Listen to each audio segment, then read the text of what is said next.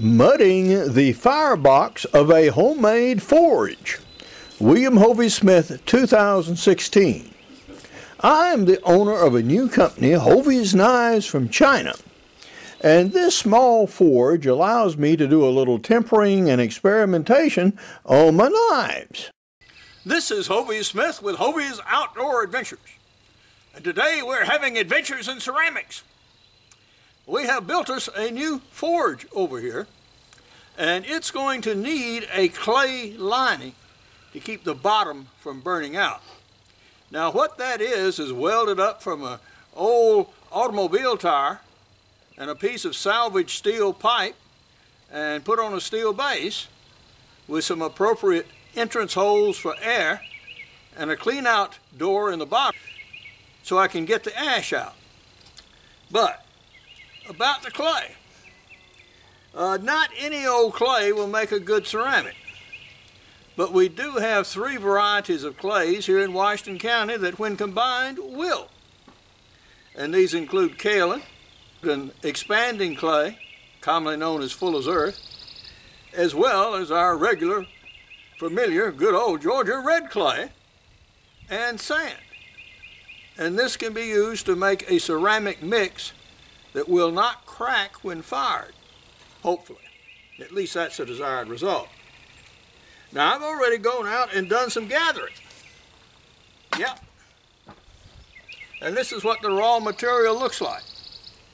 This is the Twix clay. And it was gathered from a location about half a mile from here. Then, a little further down, we also gathered some kaolin, which is a white clay, right here. You'll notice this has sort of a greenish tinge to it compared to this, which is quite white indeed. Okay, so this is a kaolin clay. Now when you work in clay, what you want to do is get the particulates as fine as possible before you start mixing water with them. If you have lumps like this in your mix, it will spoil it. So hence this plate and this rod, and I'm going to actually grind, just like you would roll out dough, right here, to get it very fine. And then over here, we have some very fine sand. It is discolored with iron oxide a little bit, but that's no matter. And we have, of course, our familiar Georgia red clay from down at the road, right below the house. So with this, we're going to make a ceramic. Well, this is how the red clay component is turning out. As you see, it's rolling out pretty good. Now there is some grit, some sand in here. This is a sandy clay rather than being a pure clay, and you can actually hear it. You can hear the little sand grains.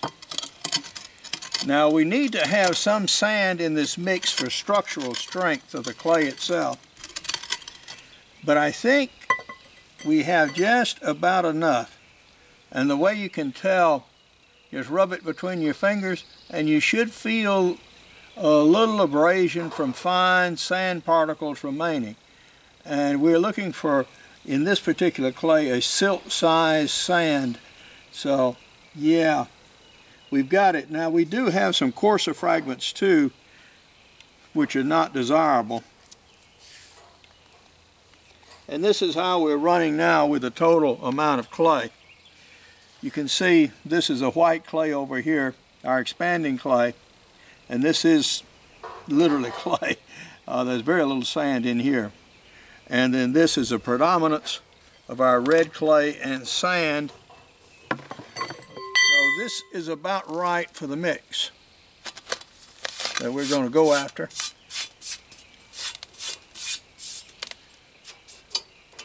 But we're going to do one more thing before we add water. That is, we're actually going to sieve this to remove any of the larger particles and little bits of organic material and other impurities that have gotten into our clays. We've now got it ready for sieve. So we'll see how we do here. And if this looks like the ordinary kitchen sieve, that's exactly what it is, folks. Now you can see, yeah, we would not want that in our ceramic, so that's much too coarse. Like in most things you do in life, the better your preparation, the more likely your result is to turn out well. So yeah, that would cause us grief if we tried to mold.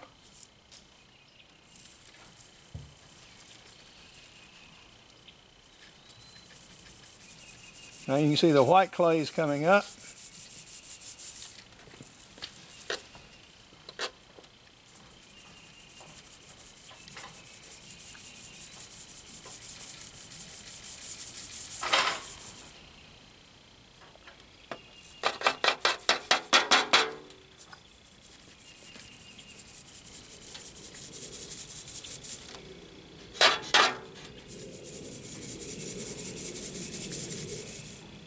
All right.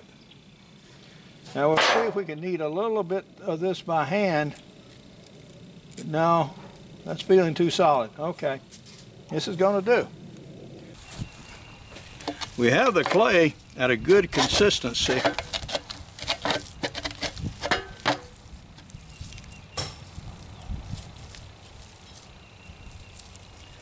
And we now start making it up so we can lay it in.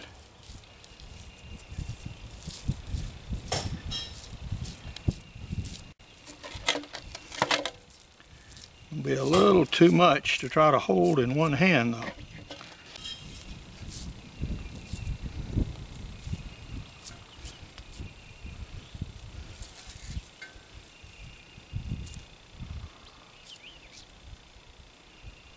Okay. Take some excess here off the top.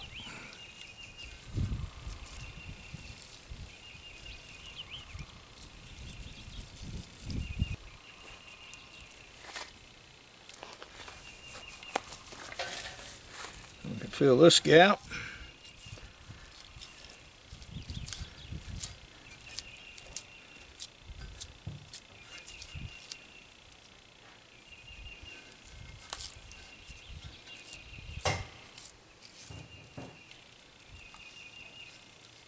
We're going to sort of make a coil here.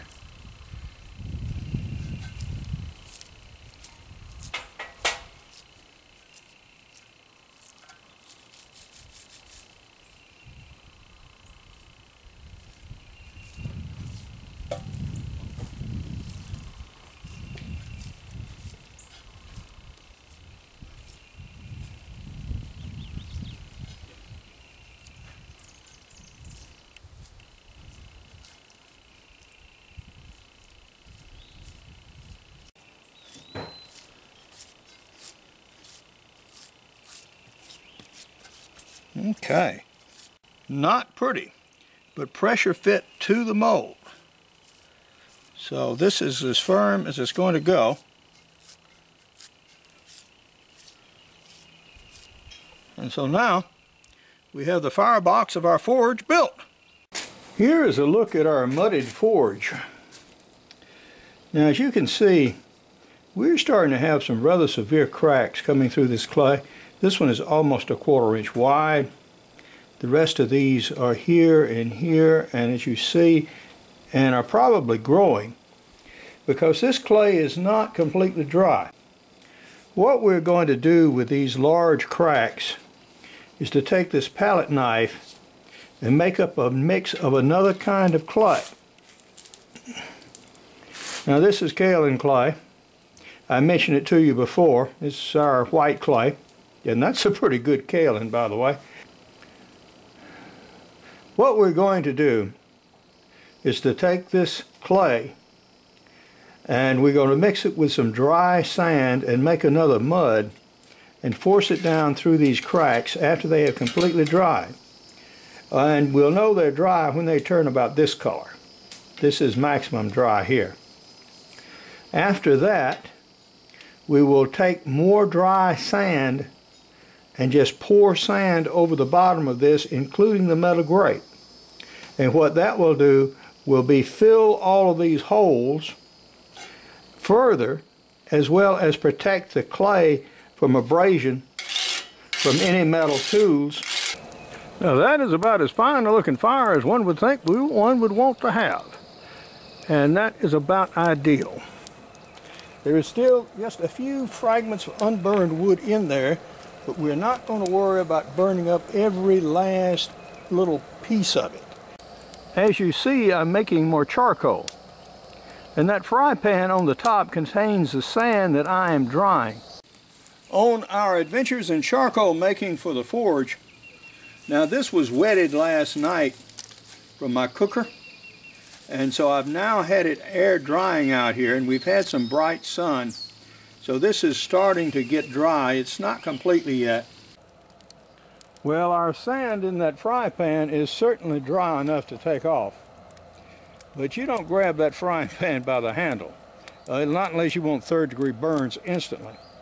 So we have our welder's glove, and we're going to put some extra padding on it, and we're going to take it off and just put it on top of the forge and let it stay there until it's thoroughly cool. We are now concluding with our adventures in ceramics and making up the kaolin sand clay for filling the holes left by drying from the mudding of our forge. And this is the lump of kaolin, and I have crushed it. Yay. And now we're about to grind it and sieve it.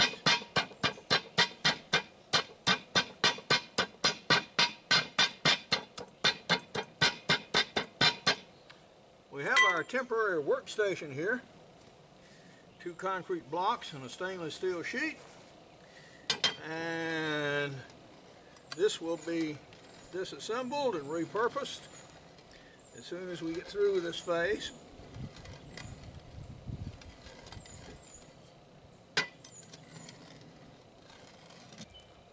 I'm now sieving out the sand. Now this has a tiny amount of clay in it, and you can see how some of it is sticking together just a very little bit. But we want to get rid of all the coarse particulates. Indeed, as you see, we had some. For this amount of clay, that is more than enough. And now we're going to sieve the whole thing together.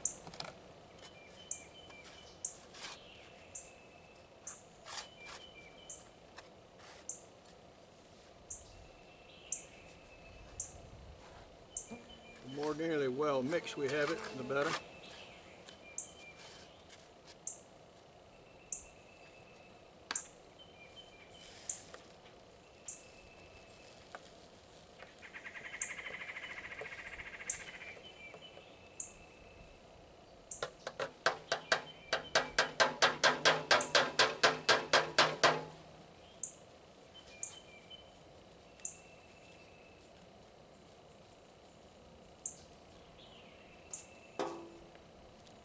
Okay, we'll do it twice just because we can.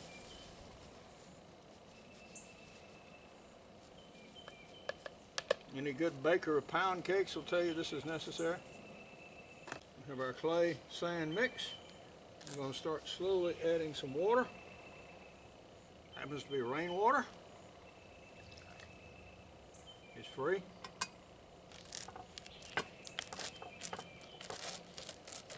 And we're going to see what kind of clay we got.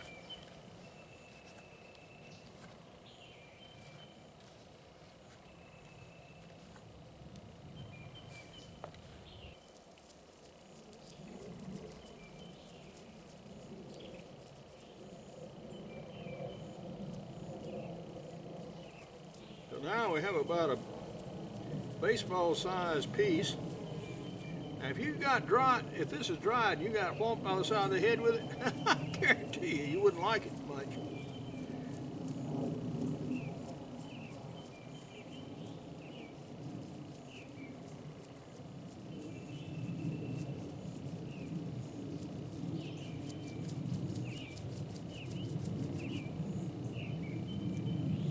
I want it to work without cracking and splitting. And that's what it's doing. Okay, I think I can work with that.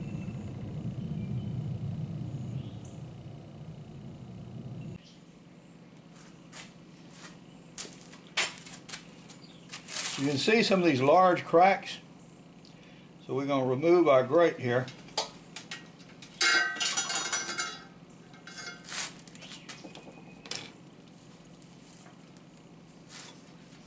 Take our clay.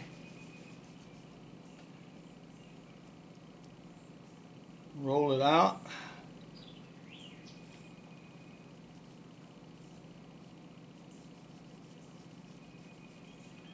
Very thin little ropes.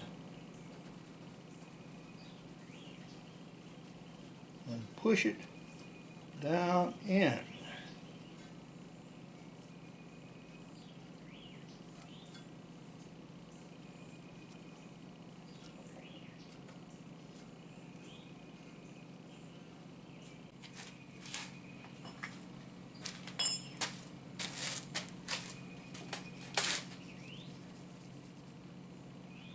It's not a process that can or should be delayed.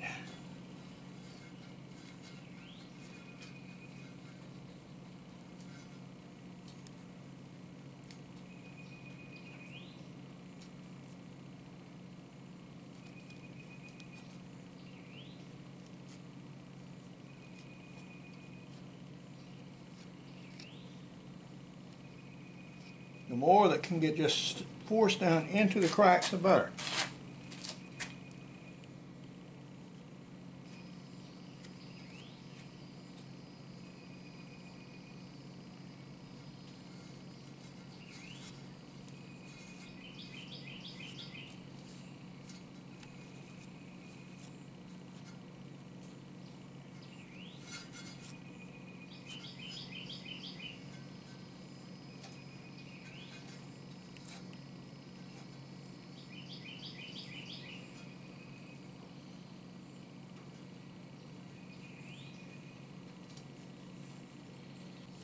The more abrasive and the rougher the substrate, the better the kaolin is sticking.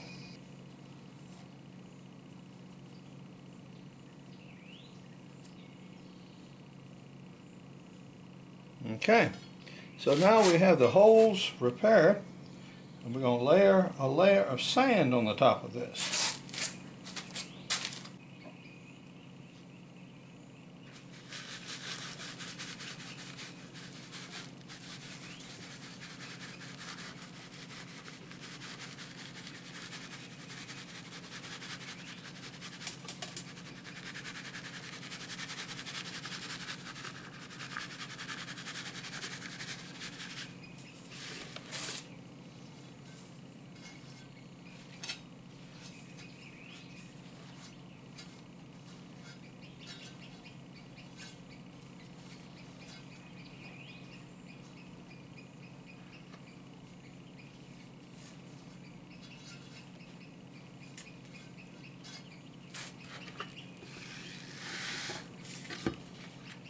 So this evens up the bottom of the forge, so we have uniform burning characteristics.